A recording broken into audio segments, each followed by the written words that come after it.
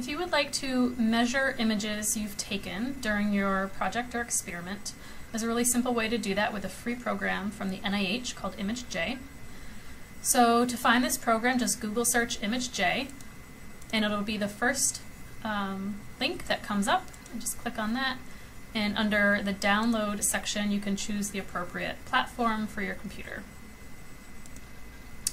So once you've installed ImageJ, you need to open up the images you would like to measure, as well as an image that you've taken during the experiment at the same magnification of a micrometer or a ruler, and you're going to use this to tell ImageJ the scale of your images. So in order to do this, you want to click on Draw a Straight Line,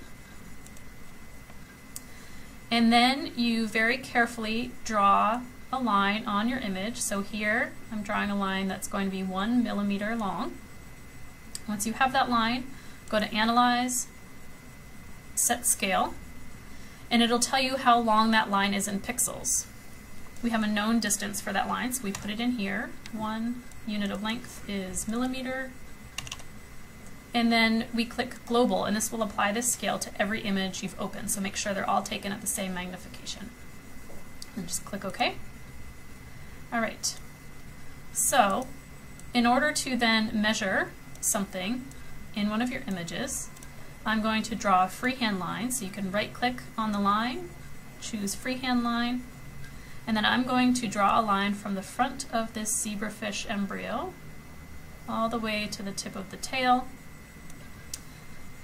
And then I go to Analyze, Measure, and ImageJ will come up with the measurements here in this results table, and it'll keep track of every line that you measure.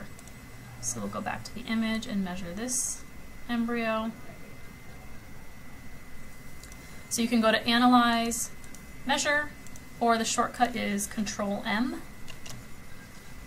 And you need to measure after every line you draw, and ImageJ will keep that in this table of results.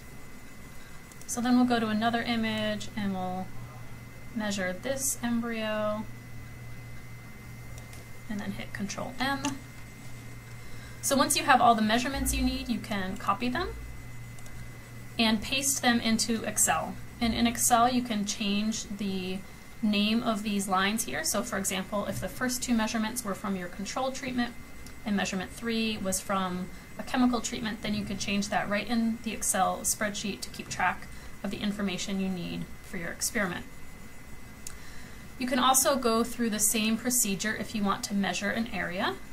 So let's say we take this image of more embryos that are the same scale as the other ones, and I'm going to draw an oval, and I'm just going to draw an oval around one embryo.